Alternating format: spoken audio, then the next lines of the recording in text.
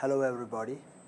Today we will be talking about a special part of the immune system, that is the complement system. Complement system consists of a series of proteins which complement or augment the functions of the antibodies. Again, what are complement system? Complement system consists of complementary proteins. There is a whole multiple series of proteins, the multiple proteins. And what are the functions of these proteins? These proteins basically complement the immune system and complement the inflammatory reactions, or we can say these proteins augment the immune system work as well as augment the inflammatory response. We will see in this lecture that what are the complement proteins, how they are activated, why they are activated, what are the advantages of activating these proteins, what are the benefits to human beings by activating these proteins, and what are the dysfunctions of these proteins. If these proteins are overactivated, what type of problems are produced to us, or if these proteins are underactivated, what happens to us. First we will talk about the normal function, and then we will talk about the dysfunction of the complement system. Let's start with the normal function. The first question is, where the complement proteins are present and where they are produced in the body, right? Actually, complement proteins are mainly produced by the liver cells. So the source of complement protein in our body is mainly hepatocytes. Liver cells, they produce a lot of proteins. As everyone knows that liver cells synthesize albumin, liver cells, hepatocytes produce many coagulation factors. In the same way, liver cells also produce a series of proteins which are about 20 or more than 20 proteins, and those proteins are called complement protein. Let's suppose this is your circulatory system. Here is your circulatory system. Here is your liver, and liver cells are constantly synthesizing and releasing complement protein in circulation, right? These different complement proteins which are produced, right?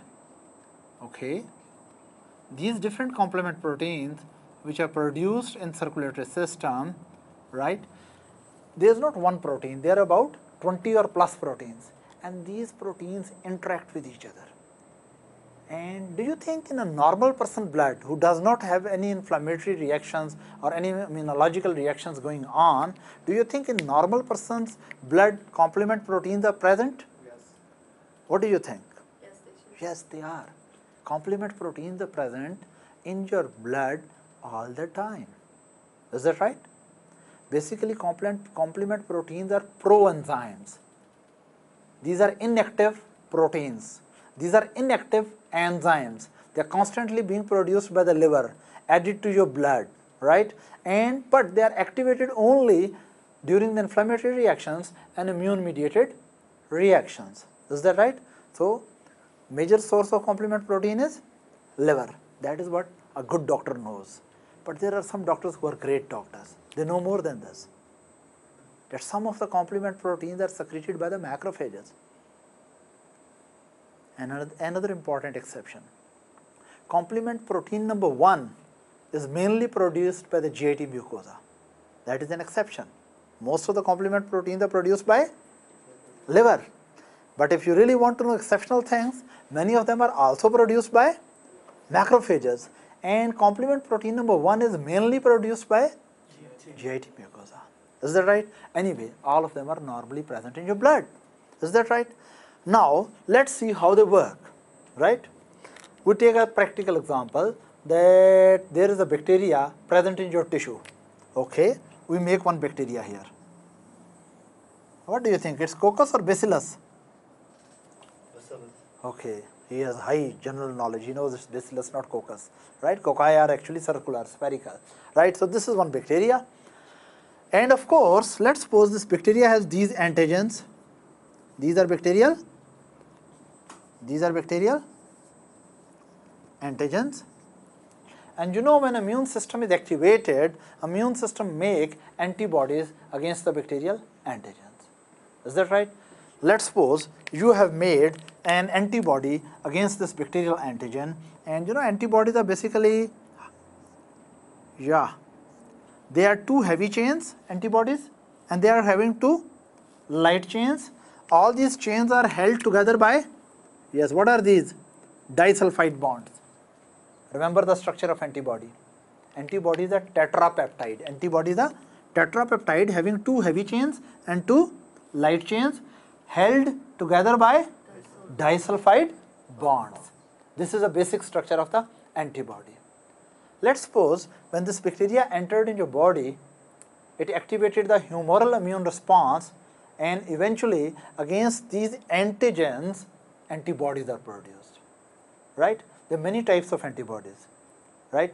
But antibodies which can specifically activate the complements, they are immunoglobulin belonging to M class, IgM, or immunoglobulins which are IgG. There are 5 main classes of antibodies, right? There is IgM, there is IgG, there is IgA, there is IgE, there is IgD. The complement activating antibody classes are only IgG and IgM. Is that right? Let us suppose that against these bacterial antigens, our immune system has produced IgG or IgM. Any one of these is produced. Once your immune system has produced these antibodies, let's suppose here is your immune system. This is your immune headquarter, right? You must be knowing that macrophage present the antigen to T helper cells. Macrophage take up the antigen, present to T helper cell, and T helper cell convert the B cells into plasma cells. And these plasma cells secrete the, yes, what is it? Antibodies. Basically this antibody is tetrapeptide, but in a simple way I've shown it like this. Now these antibodies which are produced against this antigen, eventually these antibodies will reach here, and what will happen? These antibodies will, yes, they will react with the antigen. This is an antibody, and now this antibody is reacting with the target antigen. Is that right? When antibody reacts with the antigen, there is a change in this tail of the antibody. It undergoes a change. It is just like that thing that if a boy is standing, there is no change. But if we interact with something, there is a change in voice.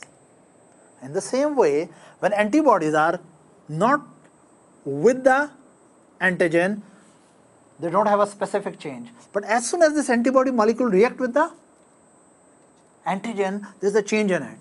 What is the change in it? Let me tell you.